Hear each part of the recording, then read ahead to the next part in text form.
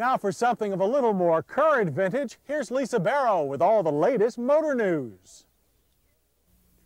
Toyota makes news this week as we get our first peek at its upcoming '97 Camry, spotted at a desert test track.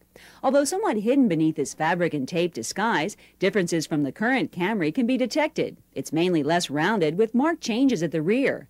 Back doors appear longer, like Toyota's Avalon. The C-pillar is sharply raked, and there are hints of a taller trunk.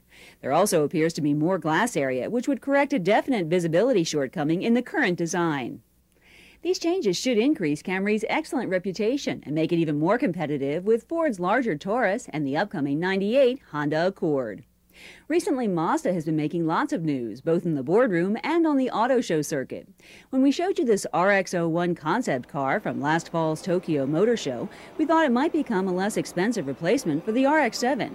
But now that Ford has taken a controlling interest in Mazda, production of another rotary-powered sports car is much more doubtful. And speaking of the RX-7, it's now officially discontinued. There are no 1996 models, and the remaining 395 cars will be sold until supplies are exhausted. But as if to ease the pain of that announcement made at last month's New York Auto Show, Mazda surprised the assembled press by unveiling this Miata M concept coupe. Designed and built by Mazda's research and development facility in Irvine, California, the coupe was created to supposedly explore the potential of the Miata platform. The hardtop version features a flowing roofline that called for a reshaped rear deck lid. Plus, a spare tire was relocated beneath the trunk, giving this Miata more precious trunk space than the Roadster. And since the coupe weighs less than the Roadster, it would be a big hit among amateur racers. When asked about a production version of the slick Miata coupe, Mazda officials gave the standard automaker's response that public and press reactions to the concept would guide their ultimate decision.